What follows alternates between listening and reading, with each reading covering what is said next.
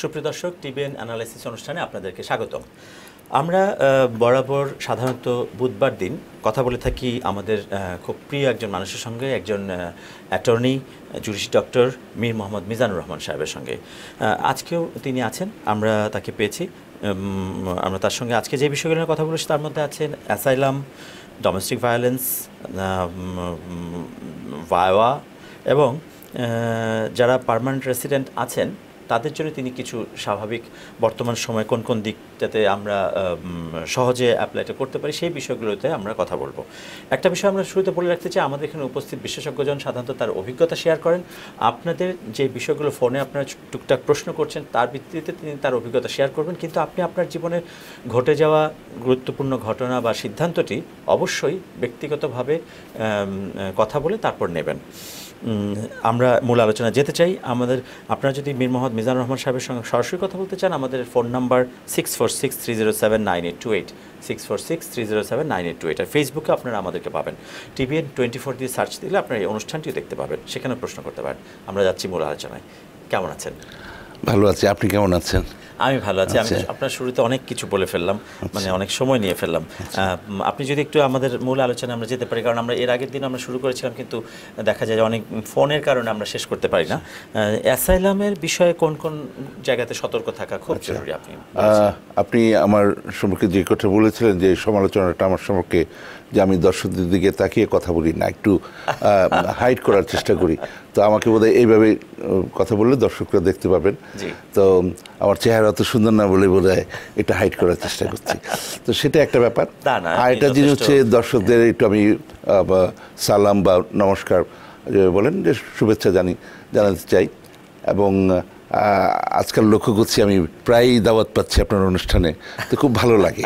হ্যাঁ, আপনি বোধহয় আমাকে দর্শকদের কাছে পরিচয় করে দিতে যাচ্ছেন, আমার এটা একটা সৌভাগ্য। না, এটা আমাদের জন্য খুব আনন্দের, কারণ আপনার কাছ থেকে যে তথ্যগুলো পাই আমাদের দর্শকদের সেগুলো কাজে লাগে। আর আরেকটা ব্যাপার, থ্যাংক ইউ, আরেকটা ব্যাপার হচ্ছে যে বললেন যে দর্শকদের প্রশ্নের কারণে আপনি আমাদের মূল আলোচনায় যেতে পারেন না, কিন্তু আমি খুব সৌভাগ্যবান মনে করি যে দর্শকরা প্রশ্ন করেন।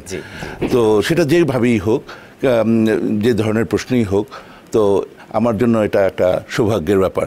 আমি দর্শকদেরকে সালাম দিয়ে আমি শুরু করতে চাচ্ছি।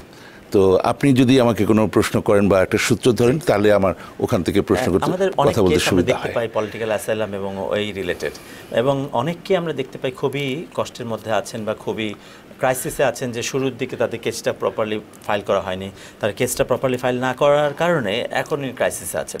এই বিষয়গুলো আপনি কি আমাদের দর্শকদের উদ্দেশ্যে একটু বলবেন? আচ্ছা, থ্যাংক ইউ। হ্যাঁ, যেমন আজকেই যে ব্যাপারটা ঘটলো, আমার একজন সম্মানিত ক্লায়েন্ট, উনি নিজের কাজেও আসলেন, কিন্তু সাথে করে একজন ভাইকে নিয়ে আসলেন, একজন বাঙালি ভাই। তো উনি এখানে এসছেন গত বছর, এসে অ্যাসাইলাম অ্যাপ্লিকেশন ফাইল করেছেন, তো ওনার ওটা অ্যাপ্রুভড হয়নি। তো আমি বলেছিলাম সবসময় ওনাকে যে আসলে কাগজপত্র নিয়ে আসবেন। তো ভালো হয়েছে যে উনি ওই ভদ্রলোককে বলেছিলাম, উনি কাগজপত্রগুলো আমি দেখলাম। তো যেই ঘটনাটা হয়েছে ওখানে, সেটা হচ্ছে যে উনি অ্যাপ্লাই করেছেন কিন্তু কেন হয়নি সেটার ব্যাপারে দিয়ে আমি যদি একটু অ্যাকচুয়াল একটা সিচুয়েশন দিয়ে যদি বলি। যেমন উনি একজন বড় ব্যবসায়ী, তো উনি বিভিন্ন ক্ষতির সম্মুখীন হয়েছেন বিভিন্ন শক্তিশালী গ্রুপের মাধ্যমে, কারণে ওনাদের বিভিন্ন অত্যাচারের কারণে ওনার ইভেন বাবা মারা গেছেন, নিহত হয়েছেন, উনি পালিয়ে এসছেন, সবই মানে ঘটনাটা এরকম আর কি ব্যাপারটা। তো উনি নির্যাতিত মানুষ এবং উনি ওটার জন্য অ্যাসাইলাম সিক করেছেন। সমস্যাটা হচ্ছে যে উনি এখানে কোন রিলিফ চাবেন সেই ব্যাপারটার সাথে কিছু এলিমেন্টস জড়িত, সেটা ওনাকে বুঝতে হবে। হ্যাঁ, কেউ যদি কোনো ক্রিমিনাল অ্যাক্টিভিটিস ওনার ব্যাপারে, ওনার পরিবারের ব্যাপারে করে, সেজন্য ব্যবস্থা আছে, সরকার আছে, পুলিশ আছে, রাষ্ট্রযন্ত্র আছে, প্রসিকিউটররা আছে, তারা দেখবে। কিন্তু যদি পারসিকিউশন ব্যাপারটা হয়, হ্যাঁ, তো উনি এখানে অ্যাসাইলাম সিক করতে পারেন। সেটার সাথে মেইন জিনিস, উনি ওই আরেকজনের উপরে দোষ দিয়ে উনি ওনার দায়িত্ব এড়াতে পারেন না যে আমি আসছি ওই উকিল আমাকে নষ্ট করে দিচ্ছে, বা উনি উকিল না জানি উনি নষ্ট করে দিচ্ছে। কে করেছে নষ্ট সেটার থেকে বড় কথা, আপনি যদি বাংলাদেশ থেকে ইন্ডিয়া না, পাকিস্তান না, সৌদি আরব না, আমেরিকা পর্যন্ত আসতে পারেন, আমি বিশ্বাস করি আপনি যথেষ্ট বুদ্ধিমান মানুষ। এখন প্রথমে কিছু জিনিস আপনাকে দেখতে হবে, এবং সেগুলো আজকাল খুবই অ্যাভেলেবল, যে এখানে যদি আপনি অ্যাসাইলাম সিক করেন, এটার বেসিক ব্যাপারটা হচ্ছে আপনি ভয়ে আছেন। আচ্ছা, এবং আপনি আপনার দেশে আপনার যে দেশে ভয় আছে, হ্যাঁ, নিজ দেশে কোনোভাবে নির্যাতিত হয়েছেন, যেতে ভয় পাচ্ছেন, এবং সেইখানে সরকার বা এক্সেপশন আছে আপনার কোনো ক্ষতি করেছে। আচ্ছা, এখন ওই এক্সেপশনটা কি? ধরেন সরকারের পুলিশ, সেনাবাহিনী, গোয়েন্দা বাহিনী বিভিন্নভাবে আপনাকে নির্যাতন করেছে, একেবারে রাষ্ট্রযন্ত্র যেটা। কিন্তু অন্য কোনো মানে নন মানে লাইক কি বলবো, যে রাষ্ট্র না, সরকারি না, নন গভর্নমেন্ট অ্যাক্টার্স, তারাও আপনাকে নির্যাতন করতে পারে, সেটার জন্য আপনি অ্যাসাইলাম সিক করতে পারেন। সেখানে কানেকশনটা একটা দেখাতে হবে। ও আচ্ছা, এটা খুবই মানে আনন্দের সংবাদ। আমি যদি একটু সহজভাবে বলি, যে আমরা সাধারণত দেখে থাকি যে সরকারের বিরুদ্ধে অভিযোগটা থাকে, কিন্তু যে সরকার ছাড়াও যদি আপনাকে কেউ নানাভাবে কোনো অ্যাক্টর বা মানে কোনো একটা সেক্টর বা কোনো একজন মানুষ যদি আপনাকে নির্যাতন বা আপনাকে ভয় ভীতি দেখিয়ে থাকে, তাহলে আপনি সেটাকে পলিটিক্যাল অ্যাসাইলামের মতো করে পেশ করতে পারেন। আপনি বোধহয় মিন করতে চাচ্ছেন অ্যাসাইলাম, মানে সেটা বিভিন্ন কারণে হতে পারে, তার একটা হচ্ছে পলিটিক্যাল, এবং এগুলা খুবই অল্প। যেমন আপনি একটা রাজনৈতিক মতবাদ আছে, তার কারণে নির্যাতিত হতে পারেন, আপনার ধর্মীয় মতবাদের কারণে নির্যাতিত হতে পারেন, আপনি একটা পার্টিকুলার সোশ্যাল, আপনি যেমন সাংবাদিক, আপনি নির্ভয়ে লিখতে চান এবং লিখতে গিয়ে আপনি বিপদের সম্মুখীন হয়েছেন, আপনি একটা নন প্রফিট অর্গানাইজেশন করেন, মানুষের ভালো চাচ্ছেন, হ্যাঁ, মানুষের মধ্যে শিক্ষার আলো ফুটিয়ে দিতে চাচ্ছেন, মেয়েদের অগ্রসরের জন্য চেষ্টা করছেন, সেখানে বিপদ হতে পারে। হ্যাঁ, আপনি কোনো মাইনরিটি গ্রুপের সদস্য, সেভাবে নির্যাতিত হতে পারেন। তো আরেকটা যে ব্যাপার, যেটা আপনি যে প্রশ্নটা করলেন, সরকার ছাড়াও এমন যদি কোনো গ্রুপ আপনাকে নির্যাতন করে যাদেরকে সরকার কন্ট্রোল করতে পারছে না অথবা চাচ্ছে না, এইরকমভাবে যদি একটা আপনি কানেকশন দেখাতে পারেন, তাহলেই একমাত্র আপনি ওইভাবে করে অ্যাসাইলামটা ফাইল করতে পারেন। একজন ভদ্রমহিলা কাজের শেষে বাসায় ফিরতেছে, কি বেড়াতে যাচ্ছে, রাস্তায় বেরিয়েছে, তাকে কিছু লোক ভায়োলেট করলো, মানে মানে শারীরিকভাবে একটা নোংরা একটা ব্যাপার ঘটলো। আচ্ছা, সেটা অত্যন্ত খারাপ জিনিস, কিন্তু এটা হচ্ছে কিছু চরিত্রহীন লোকজন খারাপ ব্যবহার করেছে, এটা একটা ল অ্যান্ড অর্ডার সিচুয়েশন। কিন্তু ধরুন উনি একটা রাজনৈতিক দলের একজন নেত্রী, ওনার কিছু মতবাদ আছে, কি উনি ধর্মীয় বিভিন্নভাবে মানে মতবাদ ওনার আছে, কি উনি মেয়েদের শিক্ষার জন্য, জাতির উন্নতির জন্য কিছু কাজ করছেন, ওগুলার ব্যাপারে যারা তার বিরুদ্ধে আছে, তারা যদি ওনাকে শাস্তি স্বরূপ তাকে দমিয়ে রাখার জন্য ওনাকে যদি ওই বাজে কাজটি করেন, তাহলে সেটার জন্য অ্যাসাইলাম করা যায়। কিন্তু জাস্ট বিকজ কিছু খারাপ লোক একটা সুন্দরী মহিলাকে নিগৃহীত করলো, সেটার জন্য অ্যাসাইলামটা হবে না। কিন্তু ওই সেম ঘটনাটা যদি ওই কারণে হয়, তাহলে একটা ব্যাপার হচ্ছে, যেমন তাকে তার ওই ভদ্রমহিলাকে তার স্বামী নির্যাতন করছে, জাস্ট বিকজ ওইভাবে নির্যাতন করছে, ওইটা দিয়ে অ্যাসাইলাম হবে না। কিন্তু যদি ওই স্বামীকে দেখানো যায় যে উনি পুলিশের সহায়তা চেয়েও পাননি, উনি খুব পাওয়ারফুল একটা পুলিশ অফিসার, একটা আর্মি অফিসার, কি বড় রাজনৈতিক নেতা, সরকার কোনোভাবে তাকে চাচ্ছে না বা পারছে না কন্ট্রোল করতে, তখন উনি পার্টিকুলার সোশ্যাল গ্রুপের মেম্বার হিসাবে উনি এখানে অ্যাসাইলাম সিক করতে পারেন। কিন্তু জাস্ট বিকজ উনি নিগৃহীত হয়েছে ঘরে বা বাইরে, তাহলেই উনি অ্যাসাইলাম সিক করে দিতে পারবেন, তাহলে হবে না। কিন্তু এখানে মেইন ঘটনাটা হচ্ছে একটা বড় গ্রুপ আমাদের এগুলো অলরেডি ফাইল করে ফেলেছেন। তো তখন এখন ওনাদের ধরেন অ্যাসাইলাম অফিসে ইন্টারভিউর সময় হয় নাই, তারা এখন ভাবছে যে এখন আমি উকিলের কাছে যাই, গেলে সব ঠিক হয়ে যাবে। আপনি একটা বাংলা গান আমার অনুমতি দেন, আমি বলি, গণ্যগোলে পড়ে গেলে পাবলিক তোমারে বাঁচাইব না, উকিল মুক্তার যতই ধরো বেল পাইবা না, এরকম একটা গান আছে, আমি সুর করে বলিনি অবশ্য, চেষ্টা করলেও পারবো না। তা আমি যেটা বলতে চাচ্ছি যে একবার ওইটা ফাইল করে ফেললে ওইটা আপনার নামে থেকে গেল। যদিও কোর্টে গেলে এটাকে বলে de novo hearing, as if nothing happen before, কিন্তু ওইটা আপনার ফাইলে থেকে গেল। যখন আপনি কোর্টে যাবেন আপনার লয়ার আপনাকে ডিরেক্ট এক্সামিনেশন করবে, ভালো কথা, কিন্তু গভর্নমেন্ট ক্রস এক্সামিনেশন করবে। তখন ওই জিনিসটা আসবে যে তখন আপনি কিছু বলেননি, এখন হঠাৎ করে উনি মানে কিছু একটা হয়ে গেল, ঘটনাটা কি, এবং তখন এই যে ইনকনসিস্টেন্সি, এইটার কারণে কিন্তু আপনার একটা ভালো কেস নষ্ট হয়ে যাবে। খুবই ইম্পর্টেন্ট কথা, মানে প্রথম দিক থেকে সচেতনভাবে সেটা উপস্থাপন করতে হবে সরকারের সামনে, কোনো গাফিলতির দিকে যাওয়া যাবে না যে পরবর্তী সময় ঠিক করে ফেলবো সেটা না। আপনার কিন্তু বেশ কিছু ফোন জমা হয়েছে, বেশ কিছু আসুক, কিন্তু আমি একটা সেকেন্ড একটু শেষ করে দিতে চাই।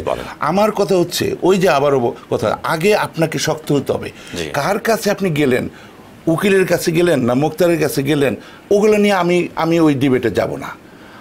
দায়িত্বটা আমি আপনার উপরে দিতে চাই যে আপনি এখানে যারাই এখানে আসছে তারা বাংলা ইংরেজি না জানুক, কিন্তু তারা বুদ্ধিমান মানুষ, আপনার নিজের উপরে রেসপন্সিবিলিটি নিতে হবে। কি লিখছেন সেটা বুঝে লেখেন। আপনি সাইন করেছেন, এটা আপনি এটা পড়েছেন, weather it makes sense or not, law is common sense, এটা নষ্ট করবেন না, আপনার ক্ষতি হয়ে যাবে। Correct, please. জি, আমরা একটা ফোনে যেতে চাই। আমাদের সঙ্গে ফোনে কে আছেন? হ্যালো, আপনার নাম পরিচয় বলে প্রশ্নটি করবেন। হ্যালো, জি জি বলুন। আপনার টেলিভিশনের ভলিউম কমিয়ে রাখতে হবে। হ্যালো, শুনতে পাচ্ছেন? হ্যালো, আমরা কিন্তু আপনার সব শব্দ শুনতে পাচ্ছি। জি, ওয়ালাইকুম সালাম, বলুন। আমি মালিক হোসেন ইজাজ মিশিগান থেকে বলছি। বলেন। জি বলুন, মীর মিজানুর রহমান সাহেব শুনছেন? আচ্ছা, আমি প্রথমে ওনাকে একটু বলতে চাই, উনি মানুষ যদিও অসুন্দর হন, কিন্তু ওনার কথাগুলো কিন্তু খুবই সুন্দর। দেখেছেন, আমি যা বলেছি আমি বিজয়ী। হ্যাঁ, জি জি, ধন্যবাদ ধন্যবাদ। এটা যদি আমার বেগম সাহেব জানতো খুব ভালো হতো। না, ধন্যবাদ আপনাকে। তো আমার প্রশ্নটা হলো, আমি এখানে এসেছি 4 বছর হলো। 4 বছরের মধ্যে আমি 5 বার দেশে গিয়েছি। 6 মাসের মধ্যে আমি চলে এসেছি। আমার কি 4 বার, আমার কি সিটিজেনশিপের সময় কি কোনো অসুবিধা হবে? অসুবিধাটা কি ধরনের আপনি মনে করছেন? কারণ আপনি নিশ্চয়ই আপনার মনের মধ্যে কিছু একটা কাজ করছে, সেটা আপনি বলছেন। আমি দেশে 5 বার গিয়েছি এই 4 বছরের মধ্যে, গিয়ে 6 মাসের মধ্যে চলে এসেছি। 5 মাস 10 দিন 4 মাস এরকম। সিটিজেনশিপের সময় কি কোনো অসুবিধা হবে? আমি যতটুকু বুঝতে পারছি যে 6 মাসের মধ্যে অনেকে মনে করে যে বেশি দেশে গিয়েছি এই জন্য কি কোনো সমস্যা হবে? আচ্ছা, আমি আপনাকে এই ব্যাপারে একটা কথা বলতে চাই। আপনি গ্রিন কার্ড পাওয়ার পরে যদি 2 মাসও বাইরে থেকে এসে আপনি এখানে এন্ট্রি করতে নেন, প্রতিবার যখন আপনি আসবেন তখন ইটস এ নিউ অ্যাডমিশন, এবং তারা আপনাকে ওইখানে স্টপ করতে পারে এবং বলতে পারে আপনার এই দেশে থাকার অ্যাকচুয়ালি ইচ্ছা নাই পার্মানেন্টভাবে, যেটার জন্য আপনি গ্রিন কার্ড নিয়েছেন, এটা বলতে পারে। সমস্যাটা হচ্ছে যদি 6 মাসের কম আপনি বাইরে থেকে তারপরে এখানে আসেন, তখন আপনাকে যদি ওই গ্রিন কার্ড নিয়ে নিতে হয়, তখন যেই প্রসেসটা, সেখানে দায়িত্বটা, বার্ডেন অফ প্রুফ হচ্ছে অন দ্য গভর্নমেন্ট। আর যদি 6 মাসের বেশি আপনি বাইরে থেকে এখানে আসেন, তখন আপনি আসতে পারেন, কিন্তু তখন যদি তারা আপনাকে স্টপ করে, তখন দায়িত্বটা হচ্ছে আপনার উপর তো প্রুভ যে না ভাই আমার এইখানেই থাকার ইচ্ছা, আমি বিভিন্ন কারণে গেছি, আমার বেগম হয়তো ওইখানে, আমার সয় সম্পত্তি আছে আমি বিক্রি করার চেষ্টা করছি, আমার মা ওইখানে অসুস্থ, বিভিন্ন, বা আপনি দেশে গিয়ে আপনি একটা অসুস্থ হয়ে পড়েছেন যেখানে আপনার হয়তো একটা বিভিন্ন রকমের ঔষধের ব্যবস্থা করতে হয়েছে। তো ফলে যখন ওরা দেখে যে দায়িত্বটা ওদের উপরে পড়ে, তখন তারা আর আপনাকে ঘাটাতে চায় না।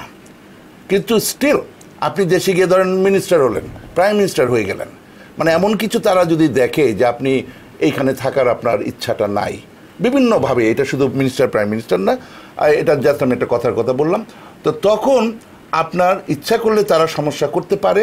কিন্তু যদি আপনি 6 মাসের মধ্যে গিয়ে চলে এসে থাকেন তাহলে বেসিক কোনো প্রবলেম আমি দেখতে পাচ্ছি না। আপনার তখন দেখতে হবে যে আপনার এখানে চাকরি আছে, ব্যাংক অ্যাকাউন্ট আছে, আপনার ফ্যামিলি আছে, বিভিন্ন যে আদার ব্যাপারগুলো, এটা আপনি মেক শিওর করবেন যে আপনার। আমি যদি ওনার সাথে একটু যোগ করি, আমার একটা বিষয়, আমারও ওনার মতো প্রশ্নটা, আমার ধারণা উনি হয়তো ওই দিকটা ওনার মাথায় একটু কাজ করেছে। মনে করেন যে উনি একবার বাইরে গেলেন, আবার 5 মাসের মধ্যে ব্যাক করলেন, এন্ট্রি নিলেন, আবার বাইরে গেলেন, আবার 3 মাসের মাথায় এন্ট্রি নিলেন, এন্ট্রিটা উনি নিয়েছেন, উনি এখন আমেরিকাতে আছেন। এইটা যদি তার এই যে 4 বছর বা 5 বছর কাউন্ট করার যে বিষয়, সেখানে যে তিনি তো 5 বার গিয়েছেন, বাট 6 মাসের আগেই তিনি এন্ট্রি নিয়েছেন, সর্বোচ্চ 5 মাস 10 দিন বললেন যে উনি বেশি দিন বাইরে ছিলেন। এটা ওনার পাসপোর্ট বা সিটিজেনশিপের ক্ষেত্রে বিরক্ত করবে কিনা তাকে? ব্যাপারটা হচ্ছে যে আপনাকে দেখাতে হবে আপনার রেসিডেন্সি 5 বছরের আছে। রেসিডেন্সি মানে এই নয় যে আপনাকে সারাক্ষণ এখানে থাকতে হবে, এটা হলো রেসিডেন্সির ব্যাপারে। আর ফিজিক্যাল প্রেজেন্সটা এর অর্ধেক সময় আপনাকে দেখাতে হবে। তা আপনি যদি 6 মাসের মধ্যে চলে এসে থাকেন, তাহলে ব্যাপারটা হচ্ছে আপনার অর্ধেক সময় ফিজিক্যালি এখানে থেকেছেন, ওটা আপনি দেখাতে পারতেছেন। সুতরাং বেসিক কোনো প্রবলেম এখানে নাই। ওকে, আমার মনে হয় আপনি আপনার উত্তরটি পেয়েছেন। আমাদের সঙ্গে ফোনে আরেকজন আছেন। হ্যালো, কে আছেন আমাদের সঙ্গে ফোনে? আপনার নাম পরিচয় বলে প্রশ্নটি করবেন। জি, আসসালামু আলাইকুম। ওয়ালাইকুম আসসালাম। আমি মামুন বলছি মিশিগান থেকে। জি বলুন, মিজানুর রহমান সাহেব শুনছেন। জি, মিজান স্যারকে আমি প্রথমে একটা কথা বলতে যাচ্ছি যে মিজান স্যার এত সুন্দরভাবে কথা বলছেন যে 5-10 মিনিটের মধ্যে আমারই তার প্রতি একটা ভালো লাগা কাজ করছে। তো আমি আশা করবো, একটু আগে আমি কোশ্চেনটা শুনছি যে ভাবি তাকে অনেক ভালোবাসে, এটা হচ্ছে আমার ব্যক্তিগত ওপিনিয়ন আছে। এখন আমার কোশ্চেনটা হচ্ছে যে আমি যদি সিটিজেনের জন্য অ্যাপ্লাই করি, তাহলে ফিঙ্গারপ্রিন্টের কল পেতে কতদিন লাগে? আর ফিঙ্গারপ্রিন্ট দেওয়ার পরে যদি আমি বাংলাদেশে যে 2 মাস থাকতে চাই, এটা কি সম্ভব? এটা কোনো প্রবলেম হবে নাকি? আর আরেকটা কথা হচ্ছে, আমি আমার লাইক রিমুভাল কন্ডিশনের জন্য অ্যাপ্লাই করেছিলাম গ্রিন কার্ডের জন্য, ওটা আমার 27 তারিখে জুন মাসের ওটা অ্যাপ্রুভ হয়ে গেছে। ওরা আবার গত সোমবারে আমাকে নোটিশ অ্যাপ্রুভাল লেটারও দিয়েছে এবং বলছে আমাকে 60 ডেজের মধ্যে ওটা চলে আসবে। তো এটা আনুমানিক কতদিন লাগে? এটা মানে আমি পেতে আর কতদিন লাগতে পারে গ্রিন কার্ডটা? এটাই ছিল আমার কোশ্চেন। এটার খুব সহজ উত্তর এবং সত্যি উত্তর হচ্ছে আমি জানি না। এটা কেন বললাম, আসলেই কেউ জানে না। এটা একটা আপনাকে একটা ডেট দেওয়া যায়, বলা যায় শান্তির জন্য, আপনি হয়তো মনে শান্তি পাবেন যে তাড়াতাড়ি চলে আসবে, উকিল সাহেব বলছে। কিন্তু কথাটা হচ্ছে এগুলোর কোনো মা বাপ নাই এবং আমি এগুলোতে ইন্টারেস্টেড না। আপনার অ্যাপ্রুভাল হয়েছে সেটা বড় কথা, আপনি ঠিকমতো জিনিসটা ফাইল করেছেন সেটা হচ্ছে বড় কথা। ওরা কখন, কারণ নির্ভর করবে এই মুহূর্তে কতগুলো অ্যাপ্লিকেশন পাইপলাইন আছে। উনি কি এর মধ্যে দেশে যেতে পারবেন? আচ্ছা, জি জি। আরেকটা বিষয়, আমাদের বাংলাদেশ থেকে একটা ফোন এসছে। আপনার ভিউয়ার বাংলাদেশ, মানে আপনার জনপ্রিয়তা দেখেন, প্রত্যেকে আপনার প্রশংসা করছে, আপনার হাসির। জি, ভাবিও নিশ্চয়ই দেখছেন। জি, হ্যালো, আমাদের সঙ্গে ফোনে কে আছেন? আমরা একটা ফোন পেয়েছি বাংলাদেশ থেকে। হ্যাঁ জি, ওয়ালাইকুম আসসালাম, আপনি বলুন। আমি বাংলাদেশ থেকে তানভীর ইসলাম বলছিলাম। জি, তানভীর সাহেব বলুন, আমাদের এখানে উপস্থিত অ্যাটর্নি মহোদয় শুনছেন। জি জি, আমার কোশ্চেন হচ্ছে, আমার আম্মু গ্রিন কার্ডের দিয়ে আমার জন্য অ্যাপ্লাই করেছিল 2013 সালে, যেটা প্রায়োরিটি ডেট হচ্ছে 30 এপ্রিল 2013। তো তারপরে এই বছর আমার আম্মু সিটিজেন হয়েছে। তো তারপরে আবার অ্যাপ্লিকেশন দিয়েছে ওটা চেঞ্জ করার জন্য, স্ট্যাটাসটা চেঞ্জ করার জন্য। তো আমার এই মত অবস্থায় কতদিন সময় ওয়েট করতে হতে পারে? আমার মনে হয় যে আপনাকে 2টা প্রশ্ন অ্যাটর্নি মহোদয় করতে চান। প্রায় আমরা বলি যে আপনার বয়স কত এবং আপনি বিবাহিত কিনা? না, আমি বিবাহিত না, আমার বয়স হচ্ছে 26 বছর এখন। বয়স 26 বছর এখন অ্যাপ্লাই করেছেন। তো প্রথম কথা হচ্ছে, আপনার মা নিশ্চয়ই আপনার বিয়ের জন্য খুব চেষ্টা করতেছেন এবং চাচ্ছেন যে আপনি বিয়ে শাদী করেন। যদি 26 বছর এমন কোনো বয়স না, কিন্তু মারা হয়তো চাচ্ছে, মা না চেলো নানি বা দাদি ওরা বলতেছে হ্যাঁ কবে চলে যায় ছেলেটা আমেরিকাতে। তো যাই হোক, তো এইটা কেন বললাম, মানে ওই মায়ের জন্য বা নানি দাদির জন্য, সেটা হচ্ছে উনি যদি সিটিজেন হয়ে যেয়ে থাকেন, এখন যদি আপনি বিয়েও করেন অসুবিধা হচ্ছে না। কিন্তু যদি উনি গ্রিন কার্ড হোল্ডার, আপনি এর মধ্যে বিয়ে করে ফেলতেন, তাহলে আপনার ওই পিটিশনটা নষ্ট হয়ে যেত। সুতরাং আপনি ভালো অবস্থায় আছেন, নাম্বার 1। আর এগুলো প্রতি মাসে চেঞ্জ হয়, আমার এই মুহূর্তে সামনে নেই। আমি এগুলো যাতে রেগুলার এই প্র্যাকটিসটা করি না, আমার কাছে এই মুহূর্তে এটা জানা নাই যে আপনার ওই যে এখন যদি এটা ক্যাটাগরিটা চেঞ্জ হয় তখন কতটা সময়। এটার জন্য কি করতে হবে, আপনি একটা কাজ করেন, কাইন্ডলি যে কোনো গুগল ইসে গিয়ে সার্চ ইঞ্জিনে গিয়ে visa bulletin, V like Victor ISA space bulletin, আপনি ওইখানে একটা টিপ দেন, মানে এন্টার করেন, ওখানে আপনি পেয়ে যাবেন।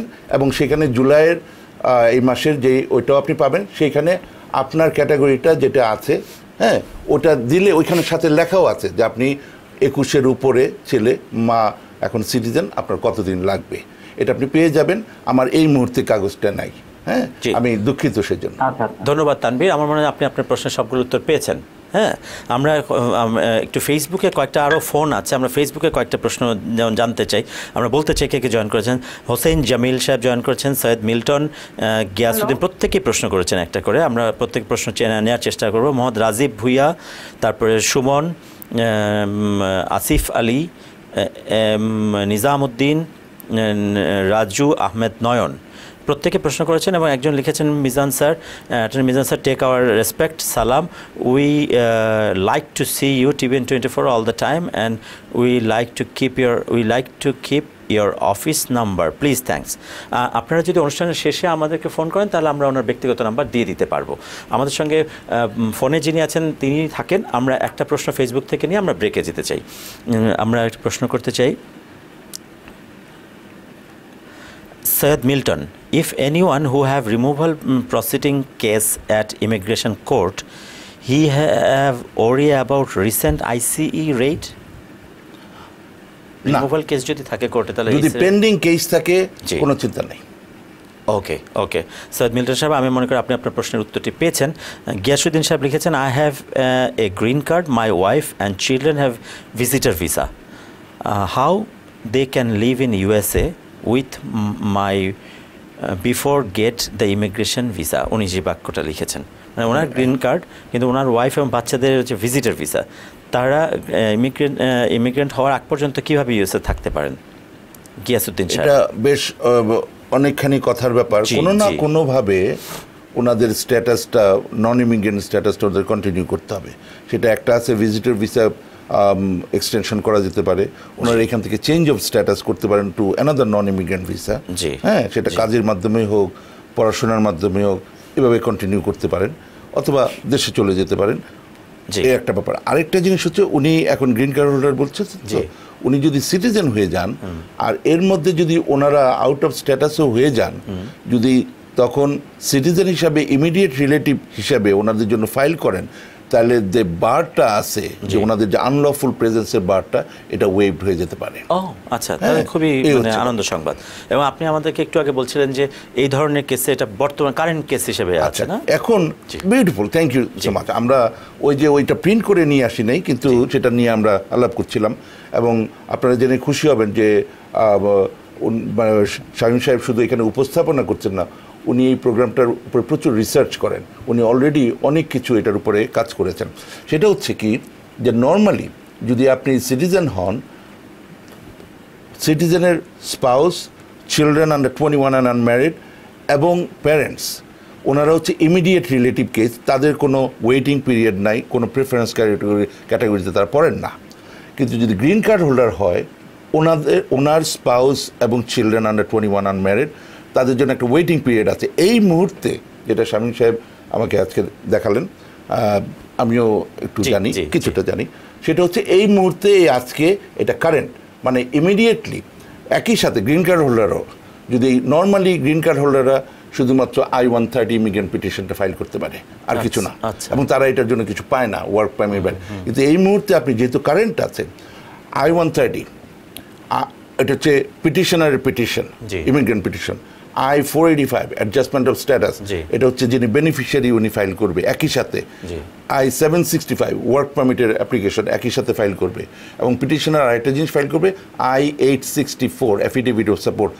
ওনার অবশ্যই ফাইল করতে হবে, ওনার পয়সা থাকুক বা না থাকুক, মানে ইনকাম থাকুক। ওনার যদি ইনকাম এটা না হয়, তখন জয়েন্ট স্পন্সর নিতে পারে। ওই সব কিছু মিলে, এবং আগে আরেকটা জিনিস ফাইল করতে, তো এটা এখন ফাইল করতে হবে না। সেটা কি, G325A বায়োগ্রাফিক ইনফরমেশন। এখন ওগুলো ওই I-485 এর মধ্যেই এখন চলে আসে। এগুলা সব কিছু মিলিয়ে এবং এটার সাথে সাপোর্টিং ডকুমেন্টস দিয়ে আপনারা যত্ন করে আপনারা ইমিডিয়েটলি ফেডেক্সের মাধ্যমে আপনারা পাঠিয়ে দিতে পারেন যাদের এই সিচুয়েশনটা আছে, কারণ এটা এখন জি। তাহলে আমাদের আগে যে প্রশ্ন করেছিলেন গ্রিন কার্ড হোল্ডার, ওনার ওয়াইফ এবং বাচ্চাদের ক্ষেত্রে উনি সম্ভবত এই রকম একটা সাজেশন আপনাদের কাছ থেকে নিতে পারেন যদি উনি চান। Yes, exactly. আমরা ওই ইনফরমেশনটা যে আপনারা টিভি চ্যানেল থেকে দিলেন, এটা আপনার একটা ভালো কাজ। জি। সুপ্রিয় দর্শক, আমরা একটা বিরতিতে যাব। বিরতি থেকে ফিরে এসে আমরা আবার কথা বলবো আমাদের এখানে উপস্থিত অ্যাটর্নি মহোদয়ের সঙ্গে। তার আগে একটা বিষয় বলতে চাই যে আমাদের অ্যাটর্নি মহোদয় যে কথাগুলো বলছেন তার সঙ্গে হয়তো অনেক প্রশ্ন থাকে, অনেক নানা রকম সেক্টর থাকে, ফলে আপনি যে কোনো সিদ্ধান্ত নেওয়ার আগে অবশ্যই ব্যক্তিগতভাবে কোনো বিশেষজ্ঞজনের সঙ্গে কথা বলে তারপর নেবেন। আমাদের এই প্রশ্নের উত্তর দেওয়া শুধুমাত্র আমাদের অ্যাটর্নি মহোদয়ের অভিজ্ঞতা শেয়ার করা। যাচ্ছি বিরতিতে।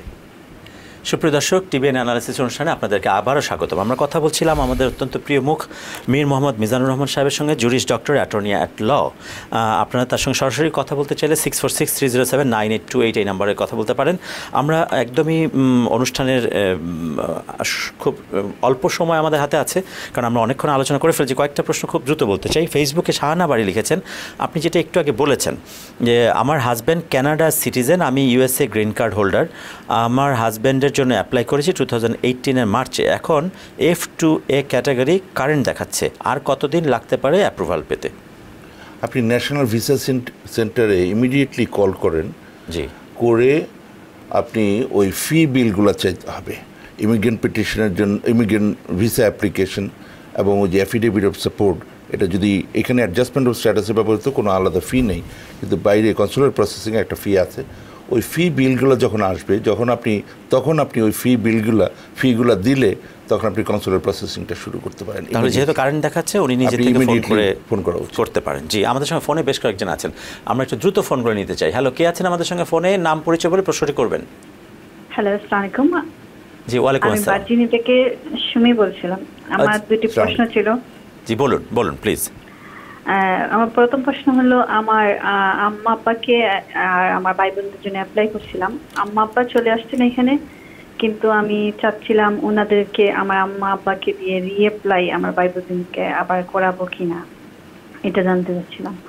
আর দ্বিতীয় কোয়েশ্চেন হচ্ছে, আমার আম্মা আব্বা প্রায় 4 বছর হয়েছে এখানে আসছেন, কিন্তু আমি কিছুই পাচ্ছি না এখানে, মেডিকেল বেনিফিট কিছু। আমি এখন কি করতে পারি যদি বলতেন।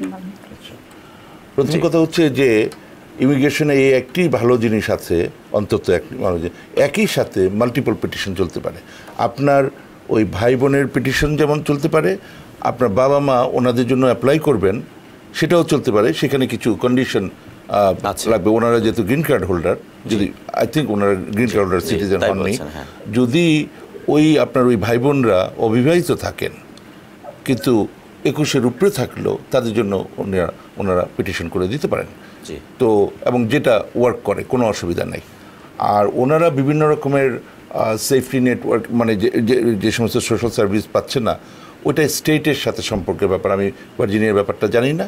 আপনি ওইখানে বিভিন্ন সংস্থার সাথে যোগাযোগ করে আপনি দেখতে পারেন যে কেন ওনারা বিভিন্ন সুযোগ সুবিধা পাচ্ছেন না 6 বছর থাকার কারণেও। ওটার সাথে হয়তো ইনকামের একটা ব্যাপার আছে। হ্যাঁ, এইগুলো একটা কথা। এই দুটো প্রশ্নই ছিল। জি, আমার মনে হয় যে প্রশ্নই ছিল। আমরা একজন আমাদের সঙ্গে আছেন ফোনে, আমরা একটা প্রশ্ন নিতে চাই। হ্যালো, কে আছেন আমাদের সঙ্গে ফোনে? নাম পরিচয় বলে প্রশ্নটি করবেন। ওয়ালাইকুম সালাম, বলুন। ভাই, আমার প্রশ্ন ছিল, গ্রিন কার্ডধারী প্যারেন্টসরা যদি অবিবাহিত বাচ্চাদের জন্য অ্যাপ্লাই করে ওভার 21, কতদিন সময় লাগবে? গ্রিন কার্ডধারী বাবা মা যদি অবিবাহিত বাচ্চাদের জন্য অ্যাপ্লাই করে? এই মুহূর্তে আমার সামনে ওই কাগজটি নেই যে জুলাইতে এখন মানে এটা রেগুলার এটা চেঞ্জ হয়। একটা সময় আমি জানতাম যে 8 বছর লাগতো। আমি যেহেতু এটা প্রতিনিয়ত এগুলো করি না, ফ্যামিলি বেস পিটিশনটা আমি এই মুহূর্তে জানি না। আপনি যেটা করেন কাইন্ডলি, হ্যাঁ, ওই কম্পিউটারে গিয়ে অনলাইনে visa bulletin, V like Victor ISA space bulletin, এটা করলে আপনি ওইখানে জুলাইয়ের এটা যখন দেখবেন, আপনি ওটা দেখবেন F2B ক্যাটাগরিতে, ওখানে লেখাই আছে যে ওভার 21 সান অ্যান্ড ডটার জন্য গ্রিন কার্ড হোল্ডার। ওখানে কোন ডেট এখন করছে, ওখানে আপনি উত্তরটা পেয়ে যাবে। আমি দুঃখিত যে আমার সামনে এবার রেডিমেড উত্তর। জি, এটা আমরা একই সঙ্গে এই প্রশ্নের উত্তর দিতে চাই যে আপনার বেশ কয়েকজন আমাদের সঙ্গে ফেসবুকেও লিখেছেন যে আমি আসলে এত তারিখে অ্যাপ্লাই করেছি, আমার কতদিন লাগতে পারে। এটা আসলে আমার অ্যাটর্নি মহোদয়ের এই উত্তরটাই যে আপনি যদি ভিসা বুলেটিনে একটু সার্চ করেন তাহলে আপনি আপনার ক্যাটাগরি অনুযায়ী সেই আপনি উত্তরটি পাবেন যে এখন কোন সময়টা চলছে। আমাদের সঙ্গে ফোনে আরেকজন আছেন, আমরা একটু প্রশ্ন নিতে চাই। হ্যালো, কে আছেন আমাদের সঙ্গে ফোনে? আপনার নাম পরিচয় বলে প্রশ্নটি করবেন। হ্যালো হ্যালো, জি লাইনটা সম্ভবত কেটে গেছে। আমরা একটু ফোনে, হ্যাঁ জি হ্যালো, শুনতে পাচ্ছেন? আমরা আপনার জন্য অপেক্ষা করছিলাম। আমি শুনতে পাচ্ছি। আসসালামু আলাইকুম ভাইয়া, আমার একটা কোশ্চেন ছিল। ওয়ালাইকুম আসসালাম, বলুন। আমরা লাস্ট এপ্রিলে সিটিজেনশিপের জন্য অ্যাপ্লাই করেছি। এখন আমার প্যারেন্টস হচ্ছে তাদের এজ হচ্ছে 60-র উপরে। তারা যখন অ্যাপ্লাই করেছিল তখন রেগুলার ফর্মে অ্যাপ্লাই করা হয়েছে এবং সুস্থ ছিল তারা। এরপরে তারা কিছুটা অসুস্থ হয়ে গেছে, ডাক্তারের পরামর্শ তখন যে মেডিকেটেড লং টার্ম কেয়ারে তাদেরকে ট্রান্সফার করা হয়েছে।